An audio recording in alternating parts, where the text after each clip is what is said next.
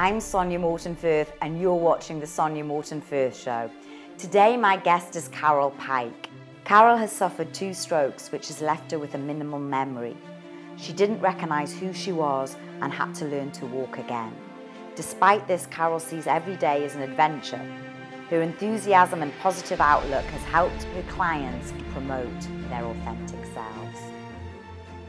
Carole, thank you so much for being a guest on my show. It's an honour to have you here sitting in my kitchen. It's amazing. And you look absolutely stunning. Well, thank you, darling, because this is my favourite colour. Red. I love red. Do you know what? It's my favourite colour as well. I wonder what that says about somebody. I don't know, because I think that in the olden days that might have said maybe not such positive things.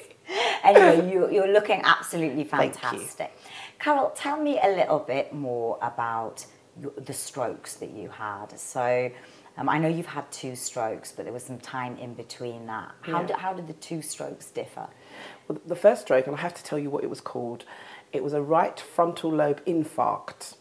Right. I love saying that because that always sounds like a swear word. It does. It does. So it was kind of right frontal lobe, which deals with focus, emotions and processing. And one of the significant things from the first stroke was if I was in a room full of people, like if you go to a workshop and they do that whole, oh, let's introduce ourselves, I would burst into tears because I was actually unable to do that, which actually obviously didn't work so well because I don't look like somebody that would have that challenge. And even when I said that to people, they couldn't understand that. But the great thing is about stroke number 2 is I don't have that problem anymore. This was just following stroke number 1. Following stroke number 1. So I mean, how did they diagnose you with stroke number 2? So I woke up with the worst headache I'd ever had in my life. And I have an underlying condition called lupus, which is an autoimmune disease where the body's immune system is overactive and it attacks itself. Wow, that doesn't sound too good. Yeah, no, it hasn't been pleasant. But when I woke up and I had the really awful headache, I thought, oh, it's a lupus thing and it will pass, you know. And I don't like hospitals, so I avoid them at all costs. I'm not surprised, especially after the first stroke. Right. Probably something you didn't want to do. Yeah, actually, there was a period of time where I would be in hospital every 6 weeks, but that's a whole nother conversation. Oh, wow, what was that? But that was with the lupus. So they haven't mentioned a stroke at this stage. They think it's something. Yeah. So so for 12 hours they keep an eye on me, but the weakness on my left side now gets worse because this again was on the right side, but in a different part. So the left side's getting weaker, and then I know it's serious when I am being blue lighted to another hospital, and I think, oh, okay, maybe this isn't just a headache, maybe it's something else. And then I go there, and that's when it is that they tell me it's a stroke. But in fine Carole style, only 18% of all strokes are bleeds. So when the doctor said to me that it was a stroke and it was a bleed, I said, oh my gosh, I'm in the top set. I'm in the top percentile because I'm in the top 18%. And he said, Carole, nobody thinks like that, which probably sums so much. Well, it sort of sums you up. You always look as glasses half full. Yes. And so what happened after that? You said did you wake up in the what's kind of really interesting, it kind of feels as though everything seemed, for want of a better term, normal. I had the headache, we now knew what it was, and I was in one hospital. And then I go to church. And so on the first Sunday, I thought, oh my gosh, I'm missing church. On the second Sunday, I thought, oh no, I'm missing church. On the third Sunday, I don't go to church. And so everything seemed to change. And that I didn't walk because my left leg was having I can't even know how to describe it. It just wasn't working. So you had to learn. So they took me to the bathroom, and people brought food, and people came to see me. So there wasn't a problem. But the physio kept saying that you need to get out, you need to walk. But I couldn't understand why, because I didn't have anywhere to go. So there was no life for me outside the hospital, because now the hospital was the only thing that I knew. So your memory literally had been, you had no memory at all? So I didn't actually realise what had happened. It was just that I didn't have any memory outside the hospital, so there was nowhere for me to go. So I didn't need to walk. Right, and then when it was that the physio kept insisting and I'd get up, and I tried and I did this thing that I was so proud of, and I referred to it as a stroke brain shuffle. But apparently you're supposed to pick up your feet and bend your knees. That's how you walk. But I didn't know that. You didn't know how to walk. Because I didn't know how to walk. And so that was just kind of really interesting one. And I remember thinking, I don't know how babies do it. Or better still, why? Because this is just so hard and so complicated. And so it took me a long time to just kind of try and work out, how do you bend your knees? How do you lift your foot up in order to be able to do this? Because I couldn't work out why. And I think it's that whole thing that I needed to have a reason why, which is kind of significant in terms of how I walk through life. Completely. But and I couldn't find a reason why I needed to get up and walk, apart from now to shut up the physios. So what happened after that? I mean, what? So then I was, if you're not knowing what's happening in your life or your memory. Yeah, so it's that whole thing about just trying to relearn things. And then I discovered that I've got partial facial blindness, which means that there are lots of people who I might have known for the last 20 years, but I will swear to you that I've never seen their faces before in my life. So that might be an advantage for some people. And then I've discovered that I know lots of people. So this is kind of like really complicated because lots of people. But I also realised that one of the people that I didn't know was me. It was you. Because when I looked in the mirror... I was going to say, what did you see when you looked in the mirror? And it seems interesting because it wasn't... So bearing in mind, I've now been in 2 hospitals. I only remember seeing me in the 2nd hospital. So I actually didn't take any notice in the 1st hospital. And the 2nd hospital, every time I went to the bathroom, this same person kept showing up. And I kept thinking, oh, okay, there's got to be something significant. I know the features, but I'm not really sure who that person is. And then one day I decided it must be me because I was the only black person in the room. Okay. And so I wonder if the nurse had been black, whether I would have had a different conclusion. But now I know the features, I don't know who the person is. And in fact, for a long time, I referred to Carole Pyke as a separate person. So that whole new meaning to me, myself and I, it was just like, oh, Carole Pyke. And it took me a little while to make the connection that Carole Pyke is you. And put the 2 people together. How did you get to know you? How did you find that out? Well, the first instance, I said this to somebody, I have no idea who it is I am. And they said, oh, well, you need to go and read your Facebook posts because you are inspirational. That is exactly who it is that you are. You are exactly who it is you are online. So I kind of discovered that later on, that I was in marketing. I used to do... training with Portobello Business Centre on marketing strategy and market research, and basically you work with people on their marketing strategy and on personal brands. Yeah. So it was about kind of personal branding. But I didn't have any major memories of any of those things. And so it was kind of really weird because I came out of hospital. I was actually out of hospital for 2 weeks, and then my left side wasn't cooperating. And the doctor called the ambulance again. So I actually spent a lot of time in ambulances. And I actually did lots of videos at backs of ambulances saying, hi, here I am again. And then I spent a further 3 weeks in another hospital. So I've actually done 3 hospitals and numerous rides in ambulances. So how have you managed to maintain this positive, enthusiastic... I mean, I can feel your energy. I'm very much a person about energy, and I can feel like your vivacious, your life force. Well, I think it's 2 things. One was that my mum, who's been dead for 24 years, actually, when I was in hospital, I remembered she died because she didn't come to see me. So I didn't actually have the recollection. But she was the first empowerment guru that I'd ever experienced. She was always encouraging me. She always said things like, I remember asking her, are you proud of me? And she said, it's more important that you are proud of yourself. Very, very you know, and so just kind of lots of things that she pushed me to be the best at whatever it is I was doing. In fact, she told me that if you're going to be a thief, be the queen of thieves. Which I always thought that wasn't what you should be telling a child. But it was that whole thing that whatever you're going to do, just to be the best version of it for yourself. So it's not about comparing you to somebody else. Be the best version of yourself, yes. Absolutely. And so I had that kind of like stock. And I also have a faith, so I believe in God. Yeah. And I believed that the reason I was alive, because had my friend not called me on the Wednesday, I would have died. Because I was staying at home waiting for the headache to go, and the blood pressure would have just gone up, and I would have just died. Do you think your faith got you through it? Yeah, so I think so I think this combination of that was already rooted in. I was always already the person that could find you a silver lining in any cloud. whatever it is, you know, you come to me crying, I will tell you that there are 38 toxins in each tear. So keep crying. You're detoxing at the same time. So I was always able to find the silver lining in every cloud. But in this instance, I really needed to dig deep. And for me, because I was alive, and it could so easily have been different, it had to have been for a reason. Because for me, I needed to find a reason for something. Absolutely. So if I'm alive, it's got to be for a reason. Oh my gosh, I've got things to do. And what was the reason? What were the things to do? That's kind of interesting because I started posting on Facebook. And I started just talking about my day or the challenges or the things that didn't work or all of those things. And the amount of people that talked about how inspired they were. And I've had private messages of people saying that you don't realise that watching your walk through life, how that's helped me walk through mine. And I thought, oh wow, so my reason to be here is to show people that there's more to their life than they are currently settled for or currently experiencing. That actually my day-to-day challenges, and they are daily challenges, are real. But I'm not stopping at the challenge.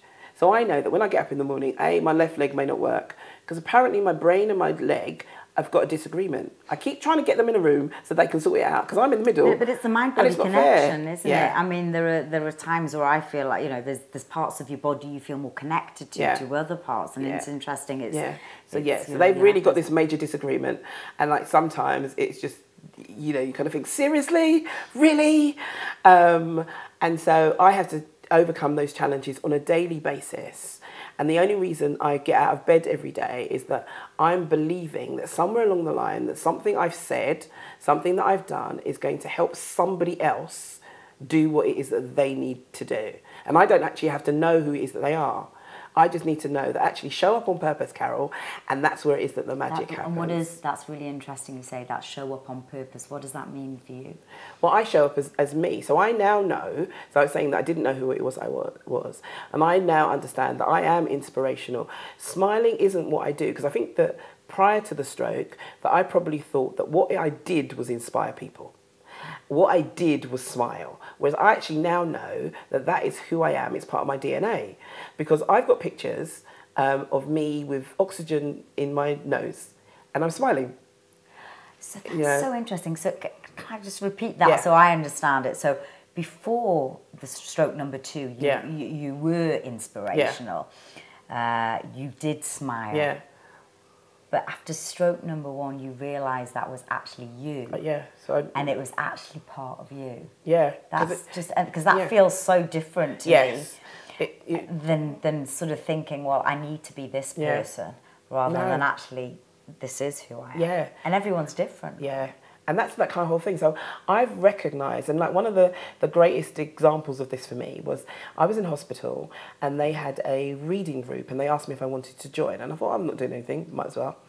And so we did a round. There was myself, a patient, a nurse and 2 external people. And so we did a round the table read, and then we had a free flow conversation. And the non-patients looked at me and said, you need to be a motivational speaker. And to which I kind of looked to God and laughed, because I was in pyjamas, in a wheelchair, and I hadn't had a wash yet.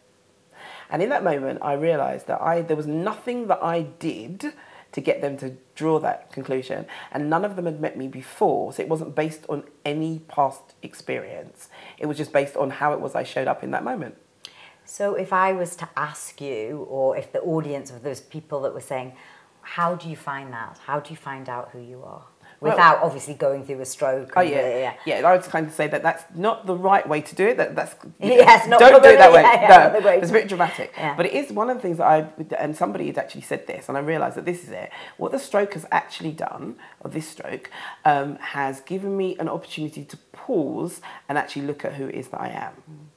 And why it is that I'm here. And I think that that's what it is, that we need to take some time out to pause, because we're spending so much time running around trying to achieve this, trying to do that, trying to be like that person, do that girl, yeah. No, actually, no, we need to pause, because one of the things that I now say to everybody is that we talk about the things it is that we want to achieve, and that's great, because we know that we need to have those big, hairy, audacious goals, fabulous, but we never think about who we need to be or who it is that we are in order to achieve those things. And it's that kind of whole thing about actually knowing that there is more to you than you have currently settled for. Because it isn't even just what it is that you're experiencing. Because somewhere along the line, something has happened and you've said, that's all it is that I am.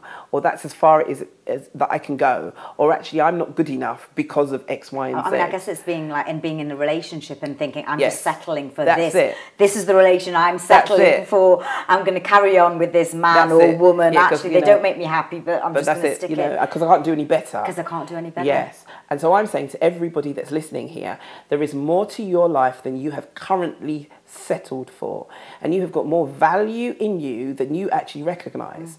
Because I firmly believe that the core essence that makes you you, in fact, I think everybody is awesome. We've just got different flavours. For me, the most, discovering who I was and my true purpose, it all came with that pause. And as you say, you need that pause because we're all running around having stressful lives, achieving and overachieving. And, we're just past January and everyone's been goal setting like mad and thinking, how am I going to achieve this goal, that goal and the other goal? And sometimes I think it's a load of bollocks, actually, because if you don't know who you are, if you don't discover your true self, none of these goals are going to actually happen. And are they really your goals? That's really interesting because actually nobody talks about who it is that you need to be in order to achieve those amazing goals that you set yourself. They're smart, how fabulous, but actually who do you need to be in order for that to happen? And I just kind of find that most fascinating, and particularly as personal branding is my absolute passion. Oh, I can see, and you're branded beautifully. Well, thank you, darling. But I see personal branding differently. I see it as the story you tell the moment you show up before you've uttered a single word. And that story begins with the story you tell yourself. Tell me more on that, the moment you show up. So how would you, how would you tell somebody that they or not tell them how they should show up, but how would they recognise how they show up? But I think it's that kind of whole thing that you already know partially about that, because you know that you're going to an event and you're feeling intimidated or you're feeling a bit anxious, and if that's how it is that you're feeling, that's the conversation that you're having with yourself. That's what it is that you're giving off. That's the sound that you're making when it is that you show up in a room, and that's what it is that people are reading. And so some people will push beyond that, and other people will say, okay, well, that person, isn't confident in themselves, or that person doesn't look happy, or that person X, Y, and Z. And so therefore they'll determine the story based on that. Because one of the things that I now know for sure is if I show up in a room and you meet me, if you may not remember my name, you may not remember anything that I said, but you will never forget me. Because I'm kind of just owning my awesome. So I'll say to you that I am awesome, but I'm not awesome because I want you to believe me. I'm not awesome because I'm trying to convince you that that's the case. I am just awesome. And so I'm standing in that truth, irrespective of your response to me. I mean, you have a power, you know, I can feel your powerful energy. And I can imagine if we were sat in a room and it was a crowded room, well, I know because we've met in a crowded room and you do stand out. And that's not just because of how you look, but it's the energy. And again, I feed from energy, the energy you give off is very And that's powerful. been really interesting for me because I didn't 100%. So whilst it is I've spoken about this, I've looked back on past things that I've written, conversations I've had with people. So I'm not changing what it is that I'm saying, but I now know this to be even truer than I believed it to be, because I'm actually walking the talk that actually I'm supposed to speak. And I had said that to someone who, when I said to them, I'm not ready to come out, I'm not coming out till June. And they said, but didn't you tell me that you are here to speak? Didn't you tell me that God told you that you're here to speak? And don't you think that this is God telling you to get out and speak? And I thought, oh, okay then. And I went and spoke at this event. And one of the interesting things for me to hear myself speak was that I said, this stroke is going to pay. And I thought that's interesting because I hadn't thought about that until the moment I said it. And then I thought, oh, okay. And so therefore, that's it. This stroke is going to pay. That's very interesting. And is it true that you've got no fear, no anxiety, no worry, and you're literally living in the now? Yep. Because I have no major memories pre-February 2019, I have no frame of reference for worry, fear, anxiety or regret. I actually don't know what it is that it feels like. And I mean, that in itself must be awesome, because most of us live in our fear or in our past or with anxiety or worry or the stresses of modern day life. What was really interesting for me was that people kept saying things to me like, don't worry, or you must be really scared. And so for a long time I thought, oh my gosh, this world, everybody's fearful, worried. Yeah, we're all walking oh my gosh, what is this? And then there was an advert for cats. And apparently cats are scared, worried and anxious. And I thought, oh wow, this is a really interesting world that I'm living in. But because I actually haven't experienced it post-stroke number 2, I've got no way of saying, oh, this is what it is. And so for a long time I thought I only had one emotion, that's love, because I love everything and everybody. But I realised I still have the same realm of emotions, I just don't have the labels. And that's really significant, because there was a day where somebody had done a call out for African and Caribbean people to go to a photo shoot. And it was near where it was I lived. And I thought, oh, I'll do that. Right. So I've said yes. The day has come. They've given me the address. I've got on a bus, which is the longest I've travelled on a bus by myself. I got off the bus and I'm trying to find the location. And in that moment, I'm conscious of the fact that I'm going to a place that I don't know, to meet someone I've never met before, to do something I've never done. And I thought, oh my gosh, the world could say that this was scary. But for me, it was excitement and it was an adventure. And then in that moment, I realised that actually the thing itself isn't necessarily the thing. It's the label that we give to it that takes on those characteristics. How we look at it with our own filters, isn't it? Yeah, and it's just like, oh wow, yes. Because it's not scary. You're getting on a bus. That's not scary. You're standing and doing it. So that's kind of been really interesting to say that actually the labels we put on things are the ones that are the things that challenge us the most, not the thing itself.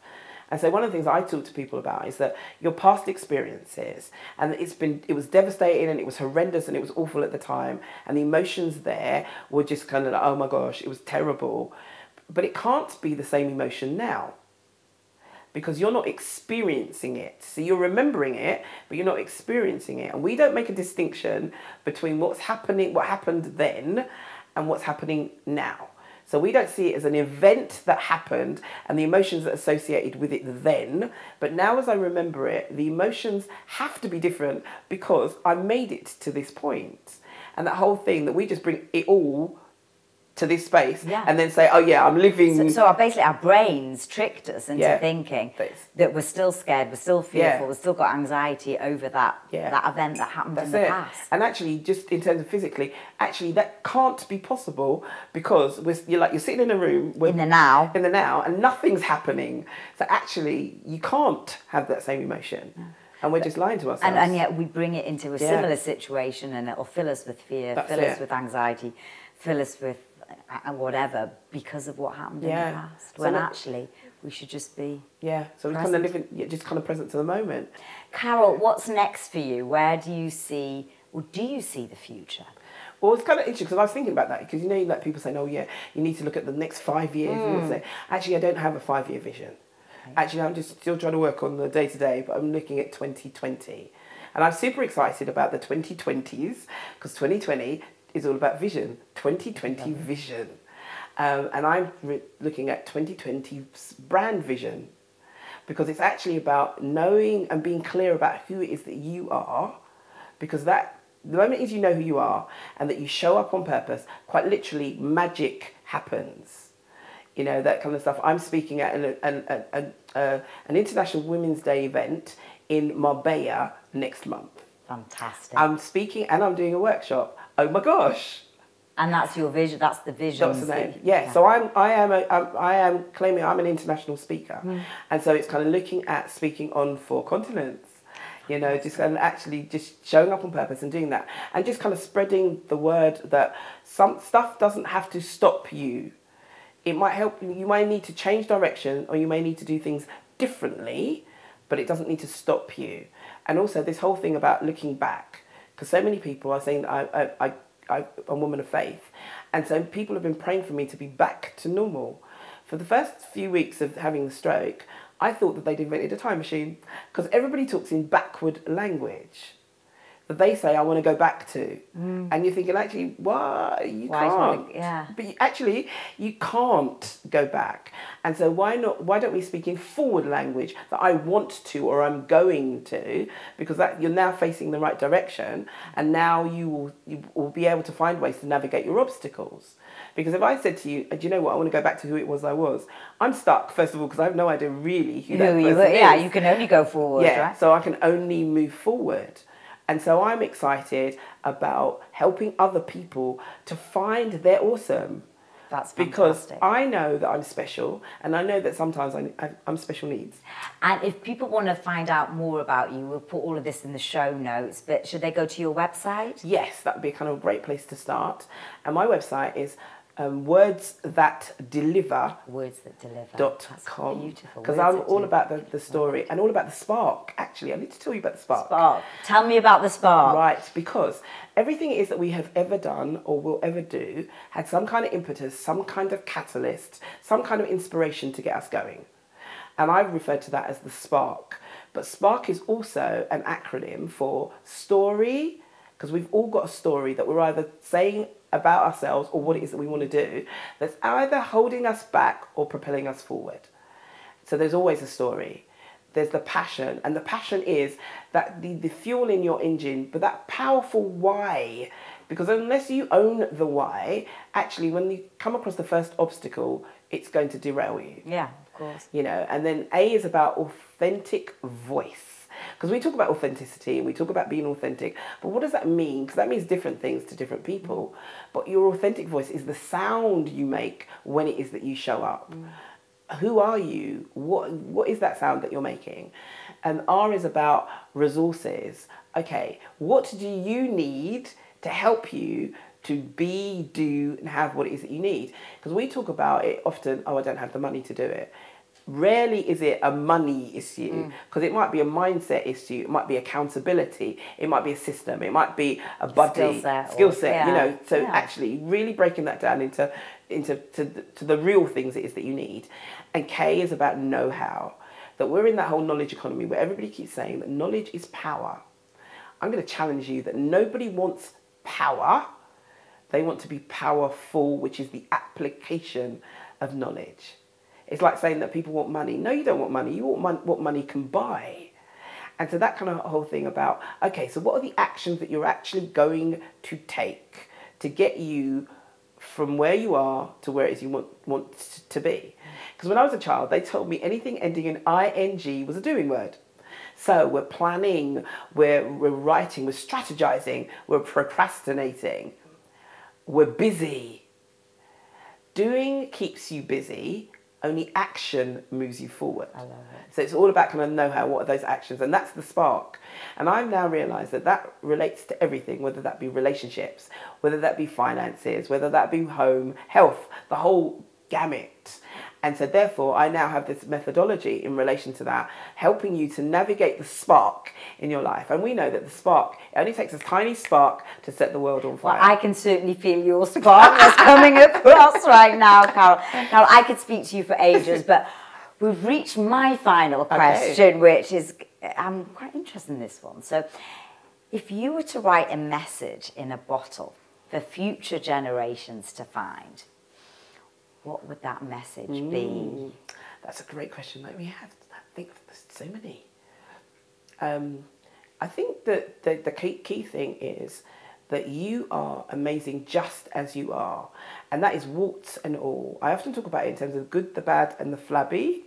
I love it. But actually, you are amazing just as you are. That it doesn't matter what has happened to you, that does not disqualify you from moving forward and doing something else, because the past actually informs the present, but it doesn't determine the future. You choose. You have a choice. Whatever the situation is, you always have a choice. I love it. Carole, thank you so much for being a guest on my show, lovely lady. Hope you enjoyed the show. Remember, there's a new interview out every Monday, so hit subscribe and like, and you'll get it straight into your inbox.